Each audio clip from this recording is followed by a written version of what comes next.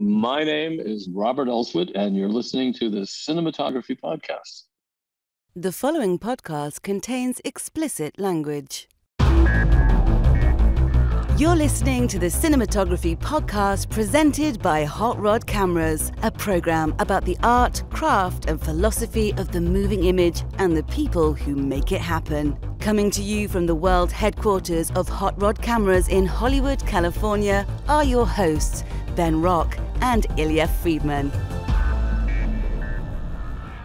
Hey, Ben. Good evening, Ilya. How are you doing? I am just dandy. How about you? I am extra swell. Extra swell. You look extra swell. Oh, well, thank you. Thank you. It's mostly my Camo Studio video feed for my Zoom situation here. It totally is. Hey, we ought to give a quick shout out to our friends at Assemble.tv, and they're still running that special. So if you want to get a free month, so that means if you've got a project and you'd like to use like an online production management tool that can keep everything organized, you can enter the promo code CINEPOD, CINEPOD, and check out, and you will get a month free. So hey, a free month of playing with some great, cloud-based You are underselling software. it, Ilya. It is an online production binder, and it has everything that you ever need to show or share or keep or collaborate with. I was underselling it. I know I was underselling it, but I've tried the heavy sale, and I don't know how many people were listening. So I figured I'd just like ease off on the Really? Pump the brakes a little. I'm just going to pump the gas here and just say, if you have a project that's gearing up, abso-freaking-lutely try this out for a month for free. I don't think you'll be disappointed. It's one of the best platforms I've ever seen for gathering assets, sharing assets, creating a calendar. Their calendar, I want every calendar to be like their calendar. Their calendar is brilliant. And you don't have to take our word for it. If you go to our YouTube channel for the Cinematography Podcast, there is a cool video there that kind of does a walkthrough in a few minutes. Which is great, and you can see exactly how it works. So it's great stuff. Check it out. Assemble.tv, promo code CINEPOD. So Ben, who is on the show today? Well, who would you like most to be on the show? Well, I know the answer to this question. It's a rhetorical question, but it is exactly the person who I would like most to be on the show right now, which is Robert Elswit. Holy crap, Robert Elswit. And I feel like we need to almost apologize in advance when we get the opportunity to interview somebody with a breadth of career of somebody like Robert Elswit, who, if you are not familiar with him, you've definitely seen his work. What's wrong with you? Yeah, for real.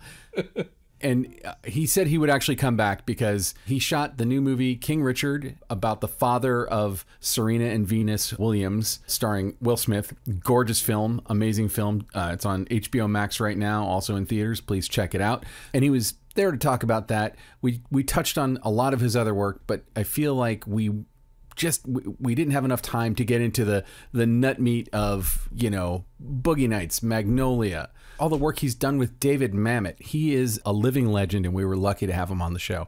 And so I'm hoping we can really get him back. I'm glad we got to talk to him. I really look forward to doing it again. I know that our producer, Alana, is setting that up as we speak to make that happen sometime in the new year. And we will get into the nitty gritty of all the good stuff, the old stuff, the stuff that we didn't get to get into as much as we would have liked to. So it'll be fun. Excellent. And so what would you like to discuss for our close focus today? Ilya, this was your topic. Oh, well, I think it's interesting because you hear a lot in the media, you hear a lot out there about the global supply chain and the backlogs and the backups that are happening right now and how difficult it is to get certain things into this country. And there was a chip shortage and all kinds of other things.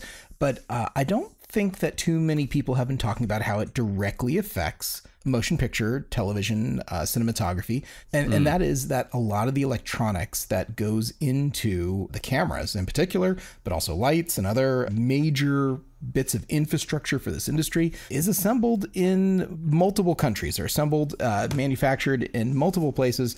And with the giant backlog of ships that are parked out into the Pacific Ocean out of the harbor at San Pedro right now, there's a lot of stuff not making it into the country. Now, it has gotten significantly better. It went from about 86 container ships out there down to about 30 now, it sounds like. But still, like some brands have been really hurt by this. One of them, our sponsor, Aperture.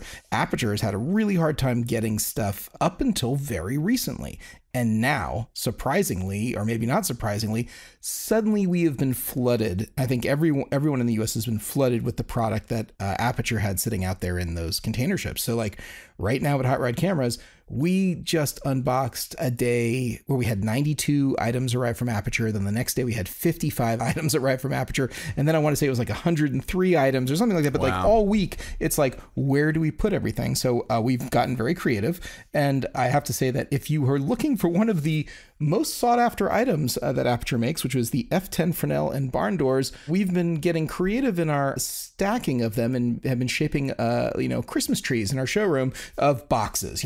Making like, we feel like if you remember those, going into the grocery store and you'd see those can displays that were these very elaborate, cans stacked on top of each other. We're doing that with expensive lighting equipment now. So that's funny. But it's also true. So Aperture, they're fine people. They were really hit hard by this supply chain, but they also have been extremely busy, and we have also been extremely busy with them. If you are looking for Aperture products, there's a fantastically good chance that they are in stock at Hot Rod right now. And I'll tell you that Canon also super hit hard by all this. Yeah, they announced they're delaying one of their cameras. They're saying it might be delayed by 6 months. Their flagship camera, the R3, which there was a lot of fanfare around this camera. It's like, it's their bad mamma jamma. It's like their answer to Sony's A1. It's their answer to, Nikon Z9. It's like, this is a big, huge, important release for them.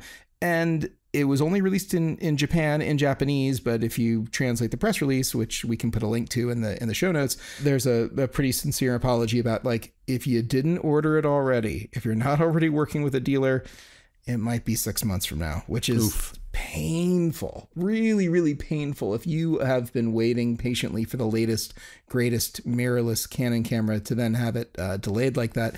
Thankfully, we already have received some at Hot Rod, which was great. But yeah, it's an interesting time. Even when things improve, it's still not great. And I know that companies like Sony, the basic problem is that all of society got shut down for over a year, not just America, but around the world as COVID ravaged all of us. And then when we started to be able to, it's not that the pandemic is over, but it's that we understand how to conduct business safely better now as we wind down this pandemic, hopefully. It's like you can't just put your foot on the gas and say, hey, open commerce is back up again. You can't just hit a dip switch and turn it back the way it was. There's a great episode of Mythbusters where they actually prove that you cannot hit the ground running, which I thought was they are like, yeah, there's this expression called hit the ground running. And then so they did various things and they're like, no, you just can't do it. So yeah, they tried to like drop cars with the wheels already spinning, and turns out that they don't get going faster than if they actually just hit the ground and then gradually accelerate. So, I missed the Mythbusters a lot. That was a great show. That was a fun one. Anyway, so Ben, I think it's about time that we get to our interview with Robert Elswit. Here we go. The Cinematography Podcast Interview. It's a cliche when a host introduces a guest and you hear, our next guest needs no introduction, right before they give a very lengthy introduction. Now, they do this because a lot of their audience is not actually up to speed on who's on the show, but our guest truly needs no introduction, so instead, I'm just going to do a quick rundown of his body of work. Hand That Rocks the Cradle, Boogie Nights, 8mm, Magnolia, Good Night and Good Luck, There Will Be Blood, for which he won the Oscar for Best Cinematography, Red Belt, The Town, a host of spy thrillers, including a James Bond movie, Tomorrow Never Dies, 2 Mission Impossibles, Ghost Protocol and Rogue Nation, The Bourne Legacy, and a personal favorite of mine, Nightcrawler, and most recently, King Richard, which is currently available on HBO. Robert Elswit, thank you so much for being on the Cinematography Podcast. Oh, it's a pleasure. Thanks for having me. You left out Return of the Living Dead Part 2. That was what I was about to interrupt him and say, you're forgetting the most important movie, Return of the Living Dead Part 2. And I also want to talk about The Sure Thing. Yeah, The Sure Thing. Anyone who listens to the podcast knows that I'm a giant horror fan, and I saw Return of the Living Dead Part 2 in the theater. I love that movie. It's a kind of a wonderful movie. Yeah, it was a lot of fun.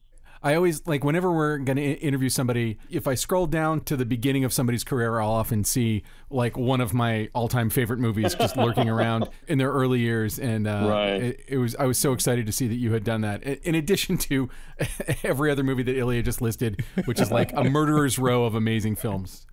There's sort of a trend actually when we scroll back through the IMDb's of our guests. Really? Typically, yes, there's horror films, Corman films, or Red Shoe Diaries. Red Shoe Diaries is the other one that is. Is that true? It's true. We've talked to so many people. Yes. Yeah. Well, the thing about Red Shoe Diaries, they really cared about what they looked like. I remember watching a few of them. And it seemed like a great thing for cinematographers to do back then. Whatever that was. When was it? It was like 25 years ago, I think. 25 years ago. It was like the beginning of like softcore video, right? It was.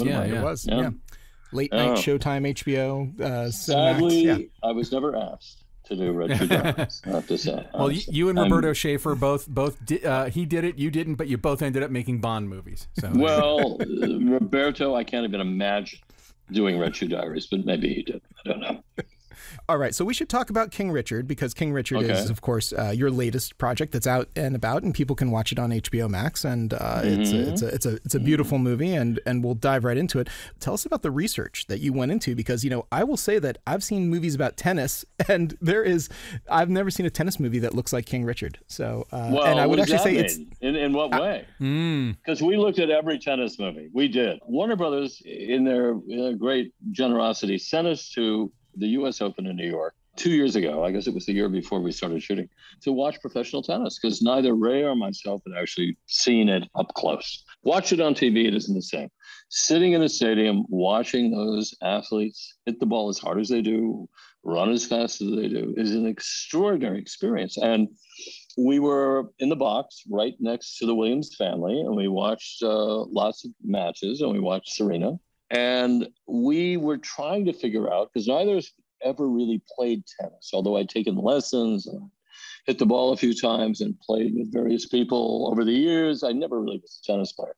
So we wanted to figure out what to do and how to do it. And the producers of this movie, the White brothers, were very, very concerned about having the tennis be realistic in a way that none of them felt had been kind of done correctly before, that the speed and athleticism of tennis players had not really been in evidence in other tennis movies. And we watched them all. We watched all the things that were made recently, and they all had different approaches, but they were, you're always dealing with actors pretending to be tennis players. And it's a tricky thing to do. What do you do when they really can't run as fast as they need to, hit the ball as hard, be as athletic as they really need to be, to believe you're at the top end of professional tennis? And the story we were telling was really about two girls who were trying to learn not learn how to play tennis, but develop their tennis skills. So a lot of our tennis footage was practice. It was working out with the two coaches that we see in the movie, and their mother and their father, of course, learning to play or learning to approach the game in a certain way, and how it changed them and how they developed. The matches they play, or the matches that actually Venus plays, are all juniors matches initially. And they were very, very carefully, or at least we were able to carefully design them around scripted beats that told the story of how she dominated juniors during the period of time, the 1 year period of time when she played. And also a very important part of the story was Richard's reaction to the way that the parents of the other players interacted with their kids, which was kind of all kind of storytelling beats. Like, how does Venus clock these girls? How does she beat them beat by beat by beat all the way through? So we designed specific moments designed to show someone losing to Venus in a very specific way, and usually also the reaction of mom or dad to what that moment was, and also the little kids. And we were going to tell the story without doing what was done in Wimbledon and Bourne McEnroe, and in the movie with Bobby Riggs and Billie Jean King. We were not going to have a play-by-play announcer tell us what was going on. We weren't going to meet people we'd never seen before, as in Wimbledon, when John McEnroe shows up, and describe the significance of every single point, or talk about women's tennis and how Venus has completely revolutionized it, or anything. We were simply going to watch them play, and we were going to understand what was going on in terms of the score and also in terms of what was happening between them emotionally, between Venus and her family and her father, by their performance. And that was something Ray felt, we both felt we wanted to do that. So how you do that involved a lot of sort of careful thinking about how to shoot the match and how to shoot the performance, and also how to shoot the match so that our Venus, who is left-handed, Sanaya is left-handed. She had to learn she never played tennis before. She had to learn how to look like a tennis player with a right hand, which she'd never done before, and how we could shoot her so that in juniors, she looked like she was at a certain level. And after the instructions through Goldwyn and through Barenthal, she ends up at 15, being at the level that she could play professionally. So it was a combination of, sleight of hand, a little bit of digital work, a little bit of, being behind certain things, but designing the sequence so that the tennis played and it was as interesting and as believable as it could be in terms of speed and athleticism, but also the emotional moments that were going on with the actor, with Venus, and with Sanchez Vicario, and with Stafford were understandable. You didn't have to know the score. You just had to know what was going on emotionally. And from that, you would understand who was ahead, who was behind, and what was at stake, and where they were in the match. I will say that the movie's really kind of got three sort of real geographical spaces. You've got the Southern California Compton sort of segment of the movie. You've got the Florida section of the movie. And then you have the sort of finale Bank of the West, Oakland, right. Bank of the West classic sort of right, yeah. Did you approach modifying your look a little bit for each of these, each of these places? Because it really comes through in the movie. We're able to do that. I mean, Compton had to feel a certain way. That period of time, Compton has changed so dramatically. And creating a realistic version of Compton from that era was kind of complicated and a lot of work. And we felt it was still a sunny day in LA. And using filters, which I rarely do digitally, I think was something we thought, after doing a little bit of testing and thinking about it, we tried to do. We just diffused the light a little bit. We made highlights skip. We did that sort of without hopefully calling too much attention to it. We made, when it was the sunny days, we had that sort of highlight filtration that makes you aware of the fact that it bounces off surfaces and skips across the floor and the buildings. And it just isn't as sharp and as clinical looking as digital is out of the box, essentially. And I did you did that in post? That was a post effect? No, we did it while we were shooting. And I did it probably more than I'd done in any other movie up to then that was digital. We used a lot more filters. I used a lot more filters. They used promise and blackness and the kinds of things that kind of diffuse the light and also tend to, they cut the sharpness, the sort of industrial clinical look sometimes that you get automatically if you're shooting with digital equipment. It just diffuses the image slightly. And we did that a lot. We did it all through the Compton stuff. And we didn't do it quite so much when we got to Florida. Florida was a little harsher. I stayed away from diffusion. I kept it really, tried to organize it, which we were able to do because of timing and everything else, a little more around time of day. So late afternoon sun, feeling the sun more. Whereas in the Compton part of it, even if we had an overcast day, by using diffusion, I sort of softened the image a little bit. Kind of how do you create a period look for a period film? I have no idea. But we had all this footage that Richard had engineered various local TV stations over the years when the girls were growing up to shoot. And he'd also shot his own videos, which we had copies of the girls, of the kinds of things that are actually in the movie, where he would show to various people and say, these are my two girls, aren't they wonderful? Where he was trying to get a coach at the beginning of the movie. All that stuff exists, and we were able to look at it. We found a great house, which was a little nicer than the house that they actually lived in. Isha took us to the actual house that the Williams family grew up in, which you can't believe they lived in. It was a box. It was a 5-room box, and you can't believe that 5 girls lived in a room smaller than most people's wardrobe closet. They all lived there, and that the 7 people shared that house, 1 bathroom, a tiny little kitchen, and we couldn't even shoot the movie in a house that small, even if we built it on a stage. And we ended up finding something that was a little more interesting architecturally. It had the kinds of built-in cabinets and stuff like that in the kitchen and dining room and stuff that their house didn't have. Mm-hmm. So we had that. What that did, I think, was in a wonderful way, was it set them up as a family apart. It made you believe that, given all their circumstances, that they both worked full-time jobs, that they worked, that Oracene and Richard, one would work out with the girls, one would go play tennis, the other would work, that's how they lived their lives. To focus those girls, not just Venus and Serena, but the rest of them, that was hard to do.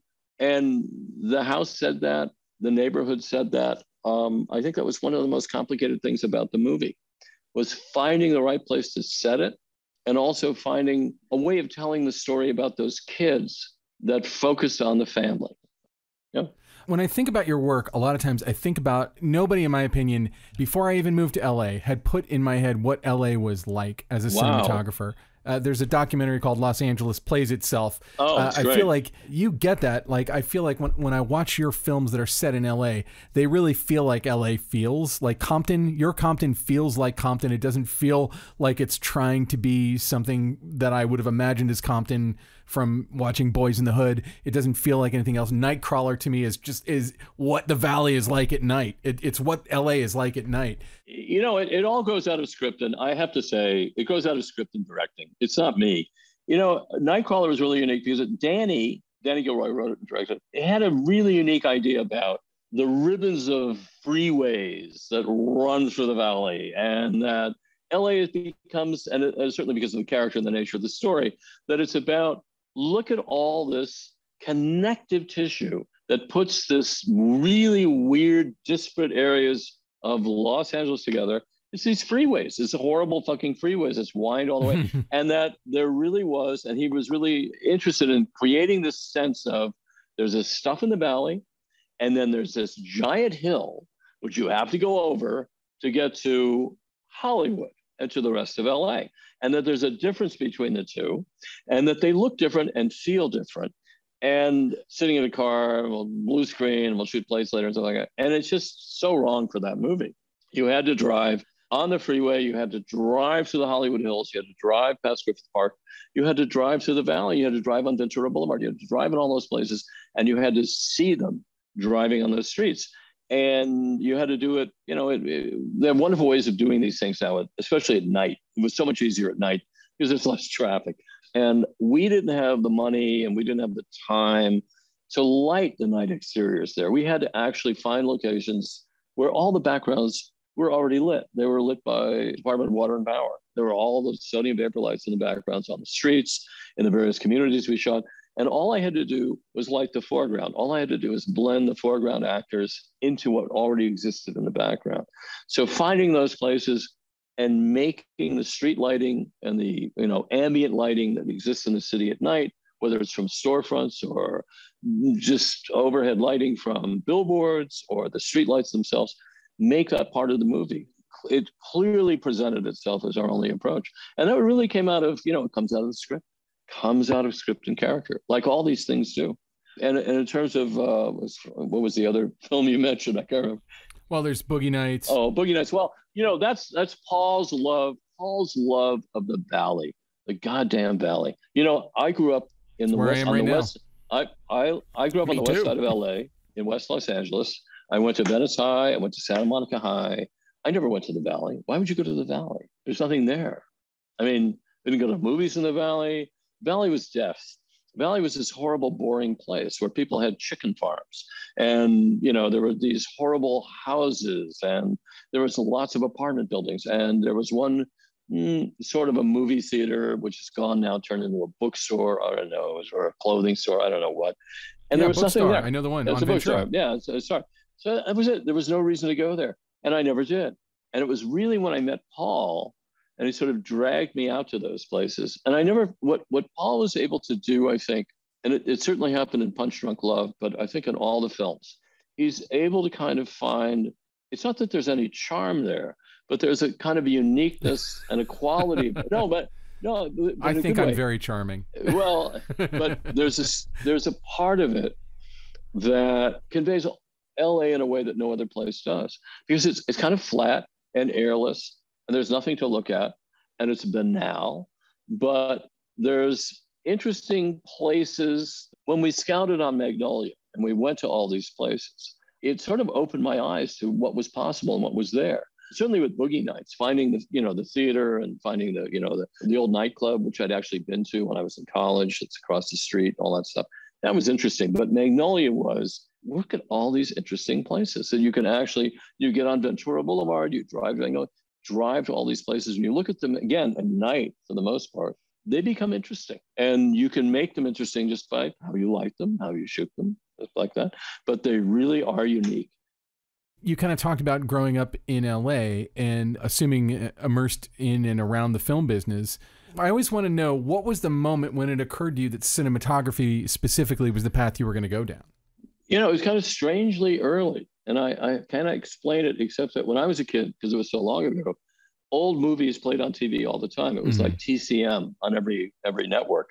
All the movies, and initially, because we only had a black and white television, that's how long ago this was, were in black and white. And they showed lots of black and white films, and they showed them over and over and over again. I could see My Darling Clementine and then watch an episode of Lawman. And I saw that there was an extraordinary difference, that I felt nothing. Watching Lawman was like watching storytelling. It was surveillance photography. I shouldn't say that.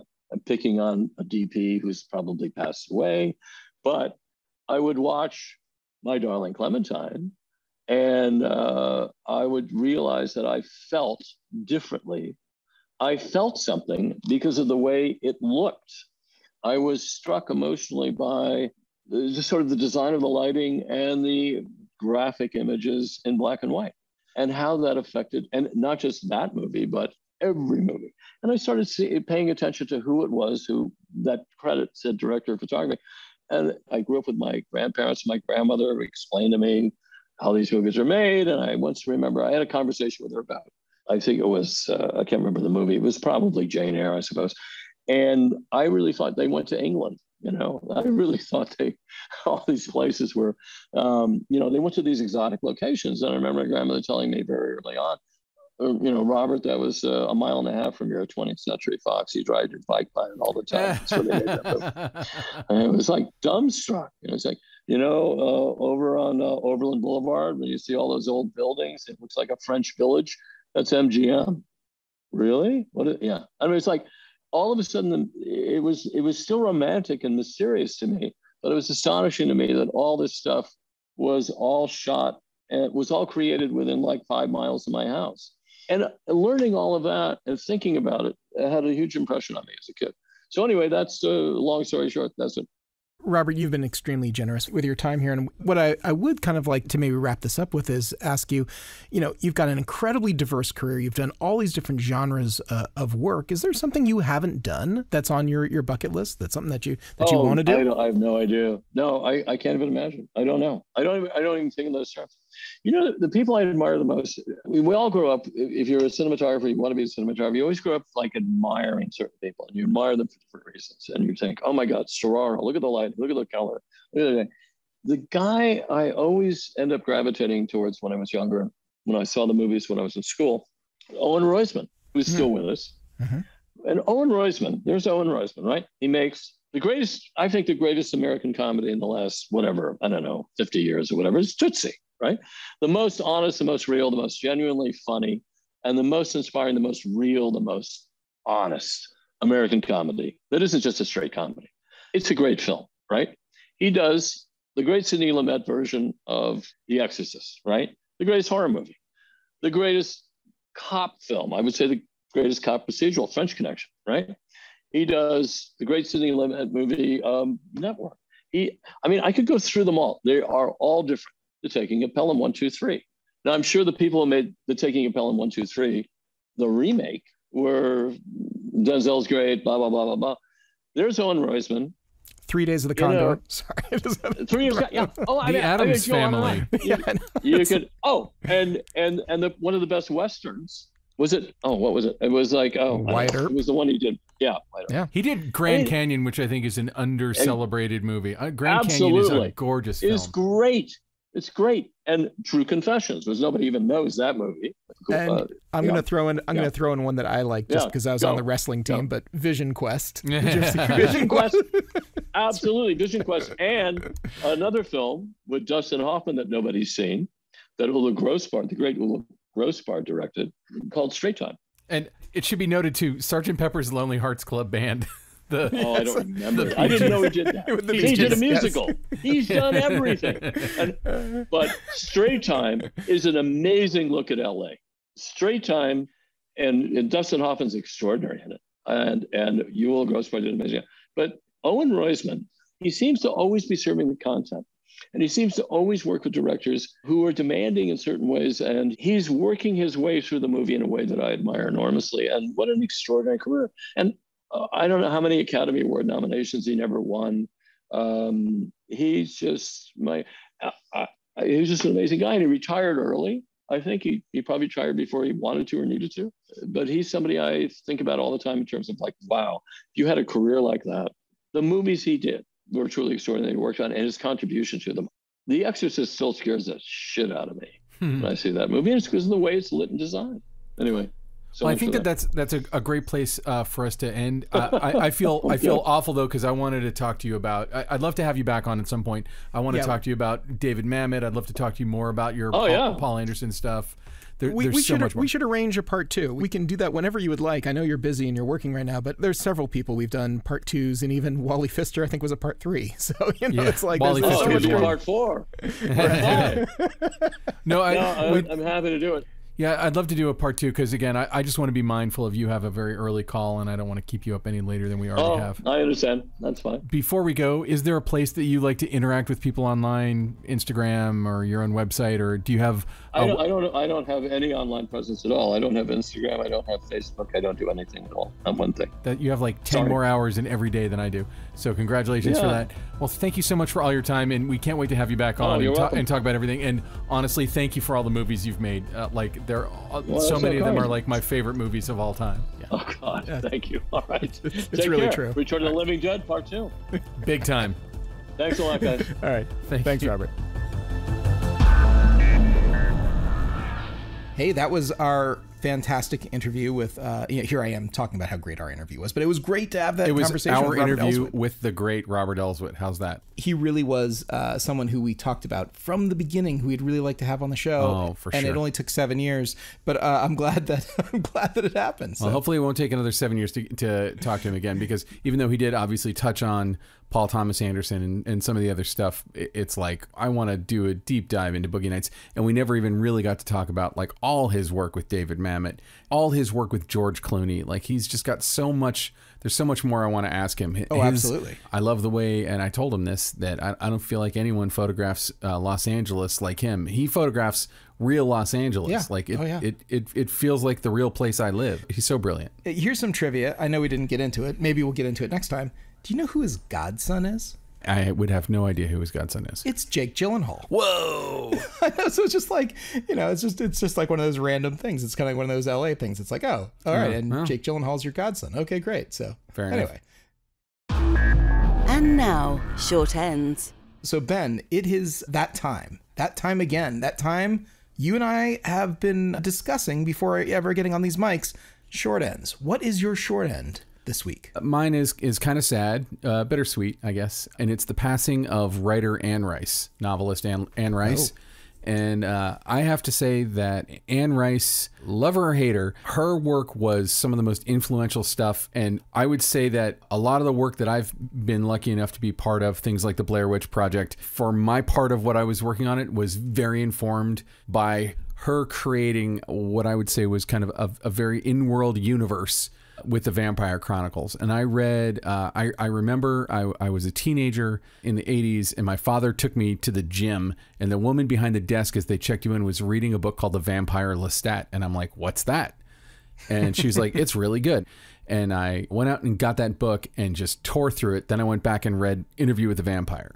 And what I thought was brilliant about those books, especially those two, was that they are true first-person narratives that kind of contain the world and contain the idea of point of view, and they never violate the point of view that they set up. And not only that, I mean, they're just really well written. And I feel like she informed a whole universe of storytellers and filmmakers, and not that vampires weren't already, gothic sex figures, but she steered so hard into that. I mean, like, part of her life, she was basically a writer of, let's call it erotica, under a pseudonym.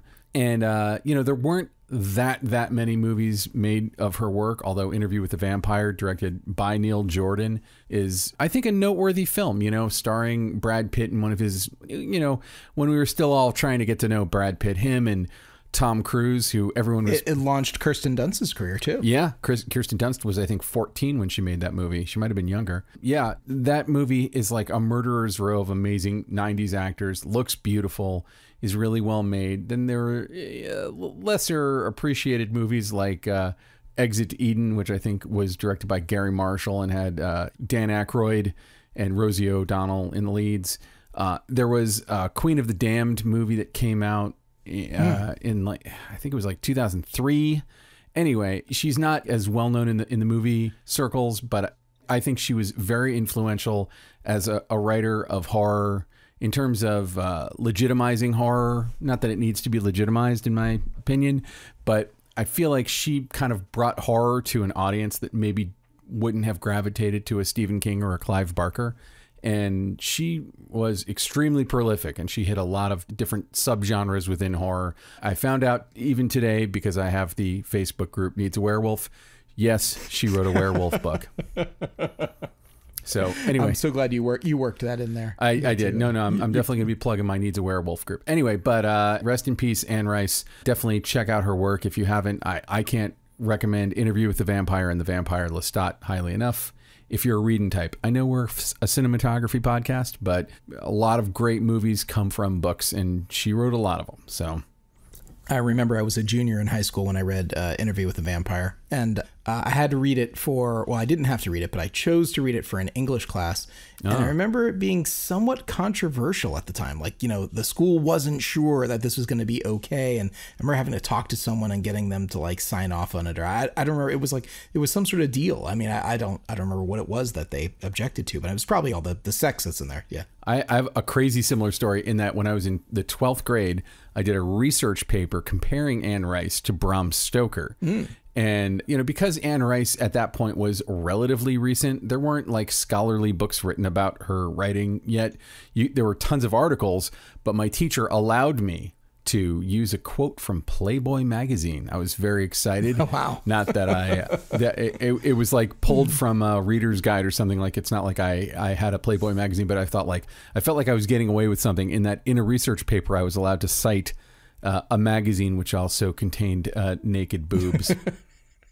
Yes, that's true. But I think people forget that Playboy was actually known for journalism once upon a time. So yeah, I know. I mean, the joke is that, I only read it for the articles. But actually, yeah, exactly. They had some pretty good writers writing for Playboy. Oh, once upon a time. Yes.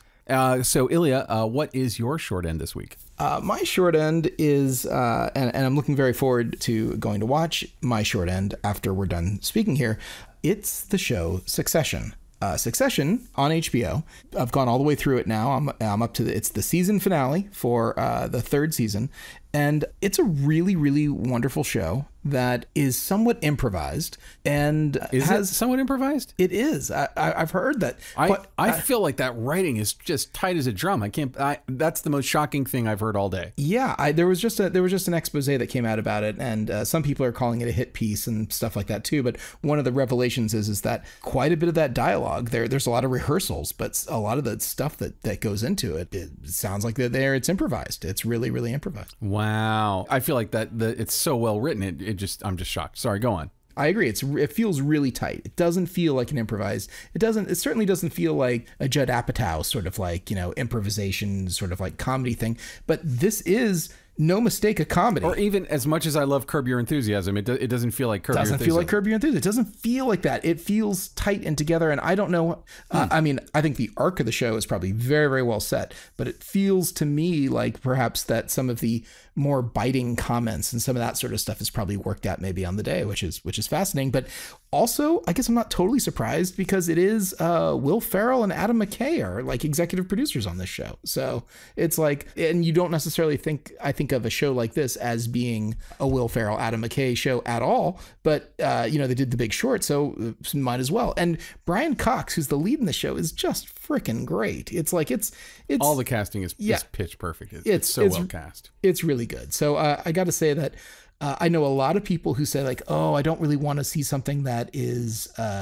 dark and mean-spirited. And there is certainly some darkness and some mean-spirited, but the more that I'm watching it, the more I'm convinced it's a comedy, and I'm finding the comedy everywhere through this thing. And if you have avoided it or thought, yeah, this isn't really for me, I think it's worth giving a shot. I definitely think it's worth giving it a fair shot as much as any other program out there that you would consider watching. It's worth watching. It's a tour de force performances, and it feels like something out of Mammoth. Even the episodes that I would say are probably their lesser episodes, still there's high quality redeeming aspects that I look forward to. It's worth just watching. It's worth watching and seeking out the humor, because the humor is really there. And I think that for those who have dark sensibilities, maybe that's me, a dark sense of humor, you might really, really enjoy the show. Yeah, I'm right there with you. And actually, I feel like I'm the person you're describing, because when I saw the promos for it, I was like, yeah, why do I want to watch that? Kind of thing. Yeah. And my wife, Alicia, was watching it and convinced me to check it out. And I was like, oh, this is like shocking good. Like it's really well done. And also, I should say, beautiful to look at, like just really beautifully photographed. And it's photographed sort of in a, I won't say documentary style at all, but there's like glamour and verite somehow had a child, and it's got sort of a verite vibe for it. And I have to say also, some of the actors in it, like Kieran Culkin or Alan Ruck, who are always good, but like next level. Next level. I've never seen Alan Ruck. I've never seen him put in a bad performance, but I've never seen him play a character like this. And it's so amazing to see kind of all these people kind of stretch their legs and be willing to kind of play odious, terrible people. I feel like at its core, it's kind of telling us that rich people are just as miserable as everybody else.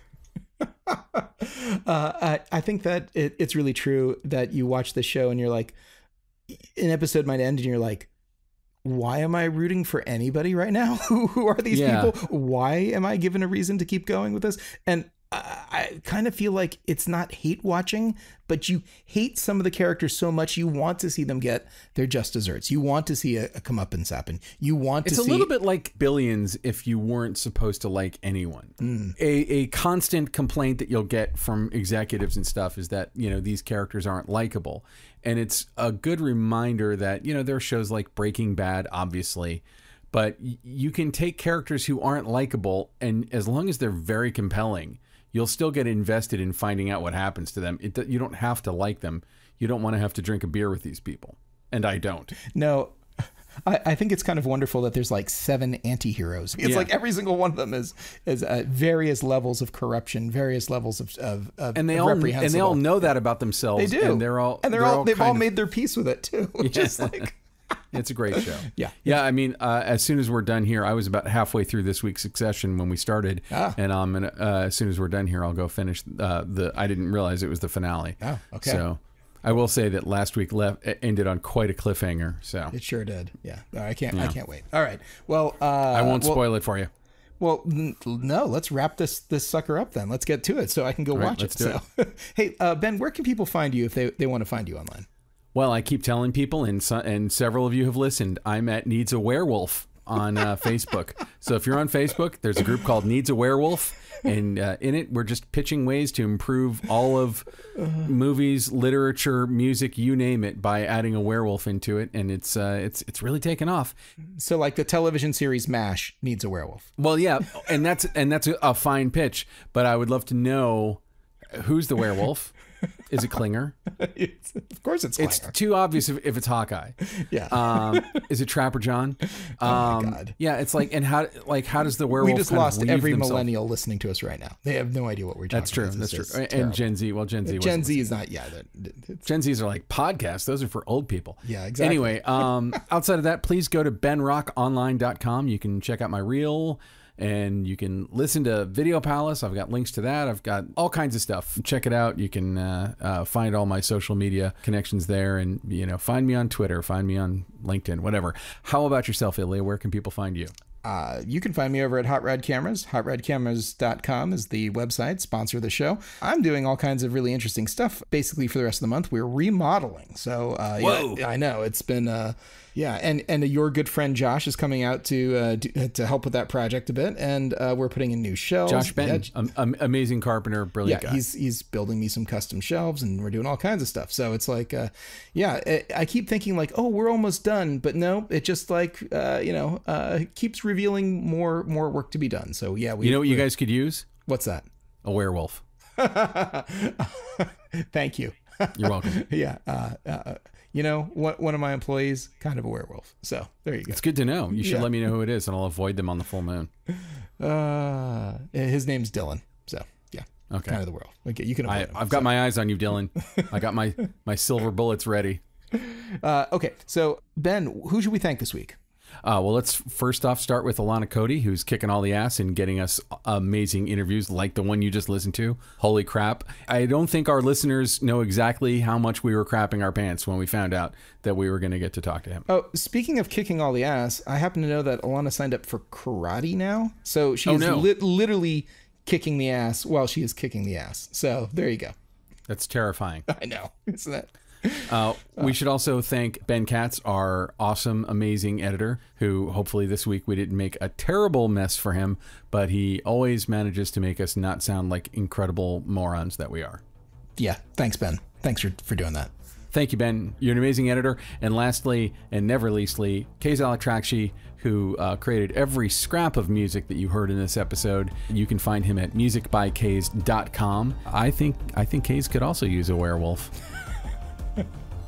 Yeah, I think you're setting yourself up for receiving lots of werewolves this year for Christmas, Ben. I'm down. I definitely need more werewolf, so it's not a problem for me.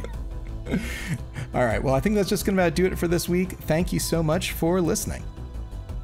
This has been the Cinematography Podcast, presented by Hot Rod Cameras. Find your next camera, lens, or accessory on the web at hotrodcameras.com. Don't forget to subscribe to our show on iTunes and connect with us on Facebook and Twitter. Thanks for listening.